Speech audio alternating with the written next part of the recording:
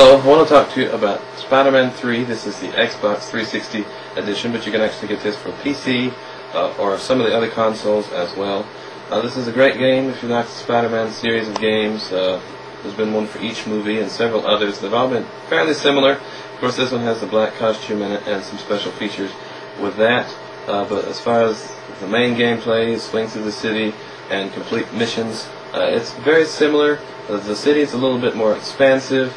You can actually go down into the subways and everything like that as well. There's all kinds of great special moves in here. If you're a big fan of the Spider-Man movies, Spider-Man comics, you're going to see a lot of things that are going to remind you of scenes that you've seen in the movies or comics. This is a great game. Let's take a look.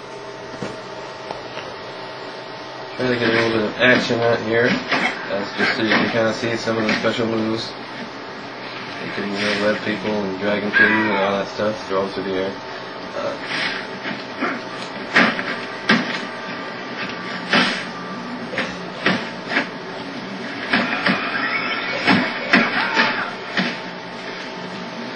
You actually use your spider sense button and slow everything down a little bit, which is a handy feature when you're in those hard missions.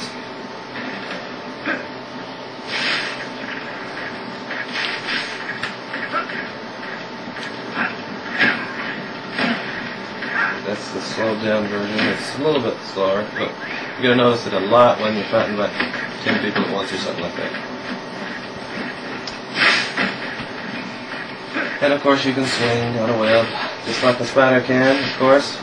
And I think you kind of get the idea. There's about 10 different missions in here. Each one has multiple branches, and you can unlock special moves as you go to do different types of Spidey moves, I guess. So all in all, it's a great game. I think you should check it out. Spider-Man 3.